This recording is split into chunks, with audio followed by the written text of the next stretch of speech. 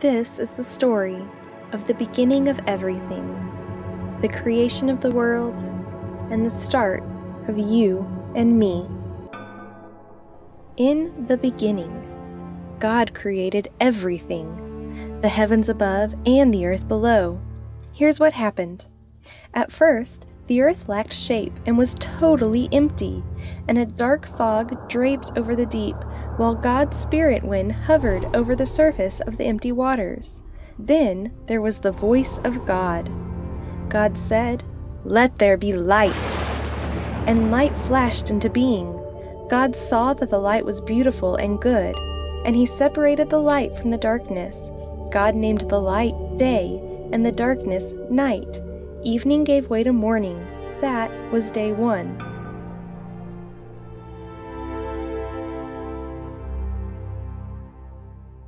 Then God said, "Let there be a vast expanse in the middle of the waters. Let the waters above part from the waters below." So God parted the waters and formed this expanse, separating the waters above from the waters below. It happened just as God said. And God called the vast expanse sky. Evening gave way to morning. That was day two.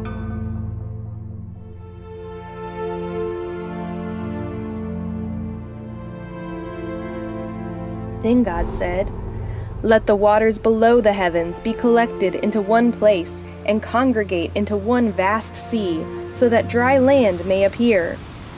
It happened just as God said. God called the dry land earth, and the waters congregated below seas. And God saw that his new creation was beautiful and good. God said, "Earth, sprout green vegetation, grow all varieties of seed-bearing plants and all sorts of fruit-bearing trees." It happened just as God said.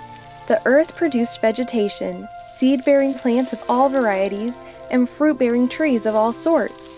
And God saw that his new creation was beautiful and good. Evening gave way to morning. That was day three.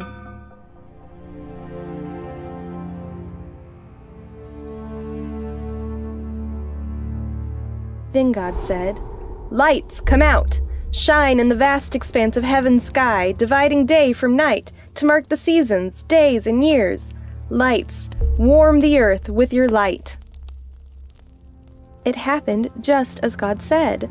God fashioned the two great lights, the brighter to mark the course of day, the dimmer to mark the course of night, and the divine needled night with the stars. God set them in heaven's sky to cast warm light on the earth, to rule over the day and night, and to divide the light from the darkness. And God saw that his new creation was beautiful and good. Evening gave way to morning. That was day four.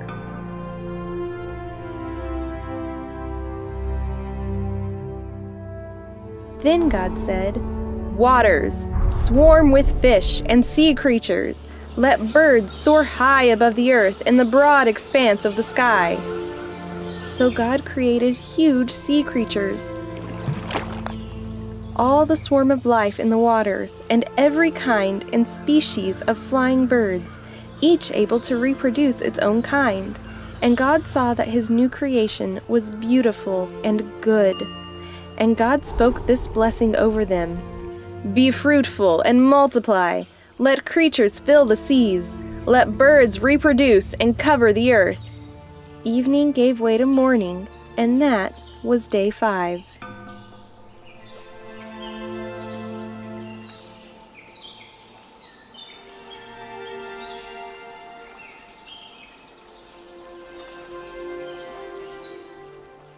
God said, "Earth, generate life, produce a vast variety of living creatures, domesticated animals, small creeping creatures, and wild animals that roam the earth." It happened just as God said.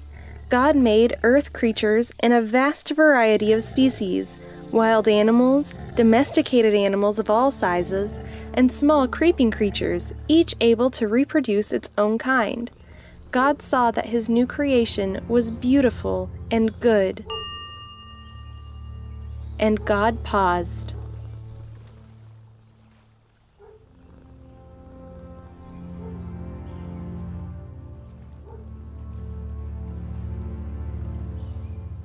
Then God said, "Now let us conceive a new creation, humanity, made in our image, fashioned according to our likeness, and let us grant them authority over all the earth, the fish in the sea, and the birds in the sky, the domesticated animals, and the small creeping creatures on the earth." So God did just that. He created humanity in His image, created them male and female. Then God blessed them and gave them this directive: "Be fruitful and multiply, populate the earth.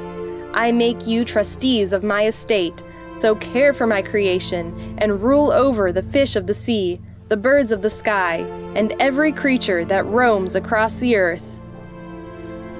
And then God said to humanity, "Look, I have given you every seed-bearing plant that grows on the earth, and every fruit-bearing tree. They will be your food and nourishment.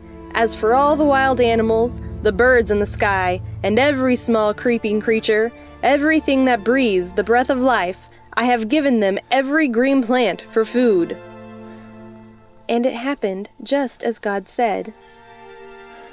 Then God surveyed everything He had made, savoring its beauty and appreciating its goodness. Evening gave way to morning, and that was day 6.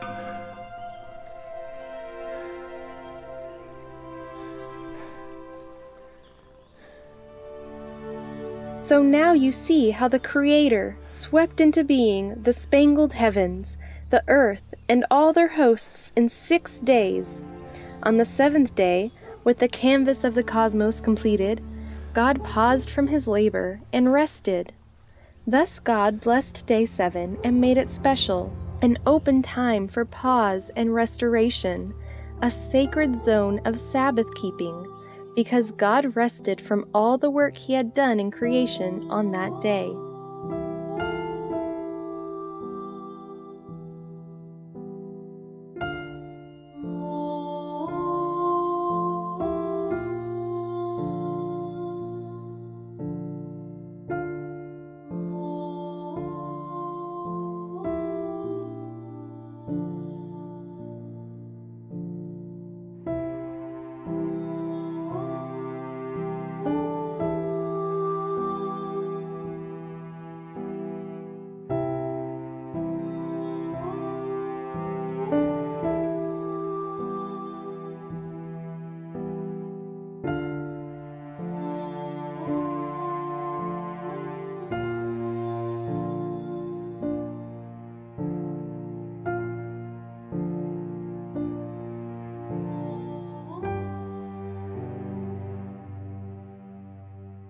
This is the detailed story of the eternal God's singular work in creating all that exists. On the day the heavens and earth were created, there were no plants or vegetation to cover the earth. The fields were barren and empty, because the eternal God had not sent the rains to nourish the soil or anyone to tend it. In those days, a mist rose up from the ground to blanket the earth, and its vapors irrigated the land. One day, the eternal God scooped dirt out of the ground, sculpted it into the shape we call human, breathed the breath that gives life into the nostrils of the human, and the human became a living soul. The eternal God planted a garden in the east of Eden, a place of utter delight, and placed the man whom He had sculpted there. In this garden He made the ground pregnant with life, bursting forth with nourishing food and luxuriant beauty. He created trees, and in the center of the garden of delights stood the tree of life and the tree of the knowledge of good and evil.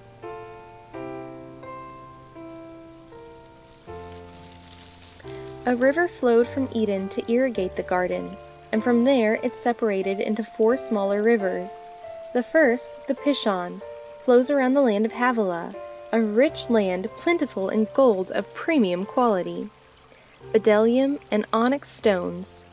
The second, the Gihon, flows around the entire land of Cush. The third, the Tigris, flows east of Assyria, and the fourth is the Euphrates.